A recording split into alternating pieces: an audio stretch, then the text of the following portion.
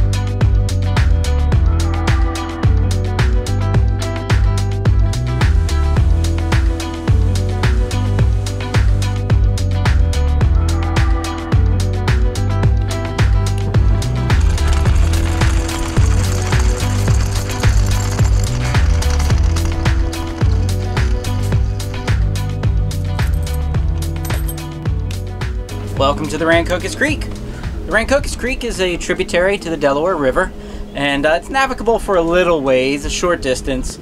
We actually can't go too far because there are a couple bridges here that maybe we can get under. I don't want to get stuck on the wrong side of them. We've decided to come here now rather than going for a ride because of thunderstorms yesterday. For at least a day or two, maybe even sometimes more, there's going to be a bunch of things floating down the river.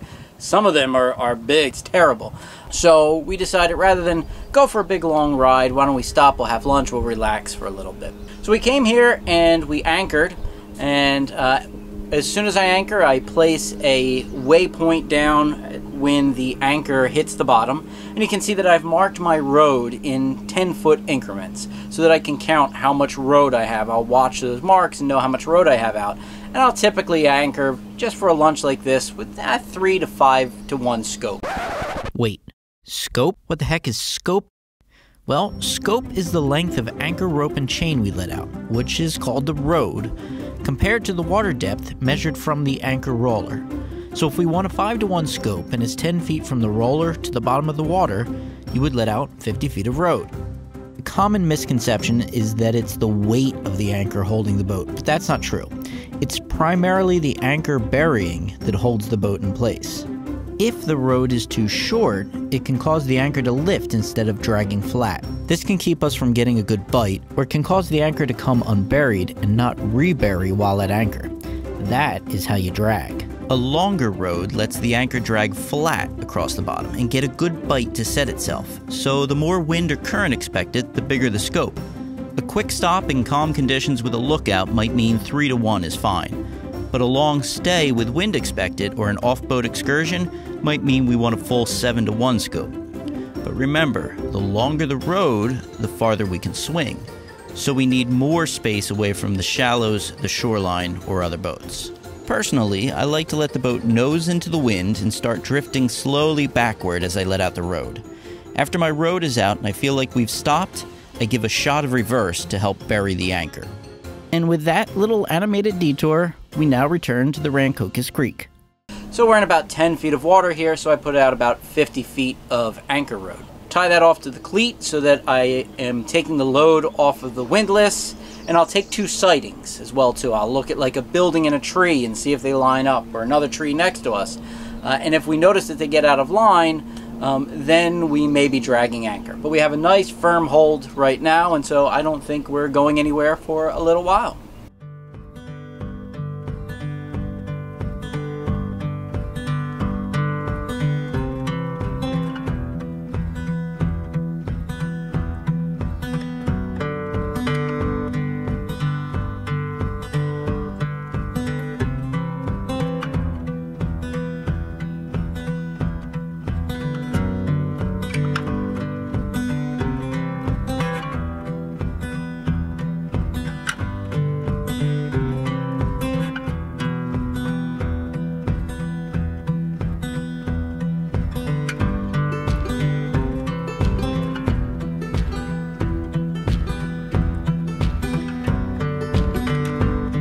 Well, the wind has picked up and our anchorage here has gotten rolly on the Rancocas, so I think that's our cue to leave. So we're gonna pull up the anchor here, go for a short little ride in the evening, and find our way to another protected anchorage where we'll have less wind and we'll actually anchor for the night.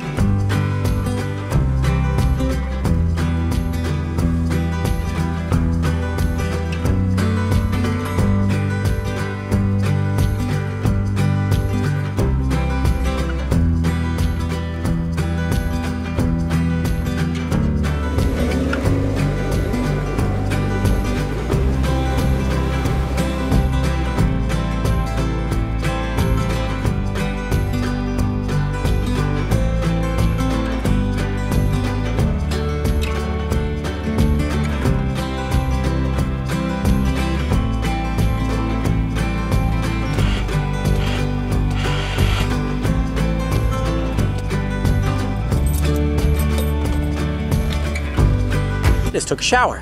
I don't know, there's something weird about taking a nice hot shower out in the middle of this. It's just, I think it's awesome. So we came in and the anchor is tied off to the cleat to take the load off of the windlass.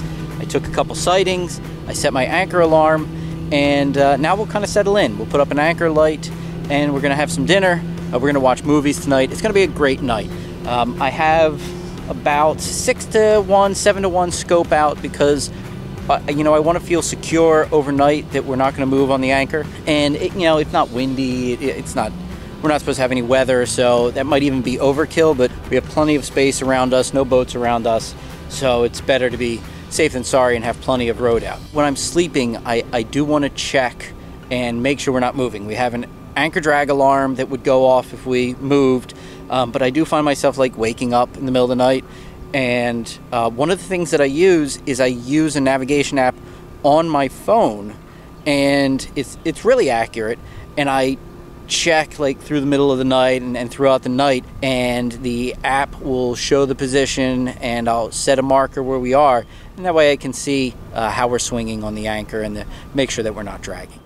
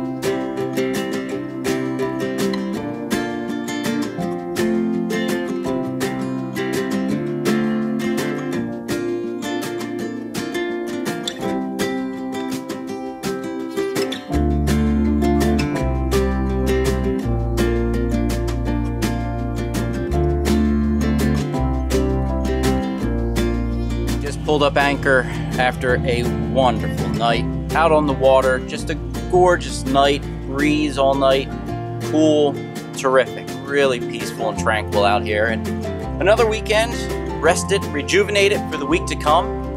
There's another weekend coming, perhaps another adventure. We'll have to see where it takes us.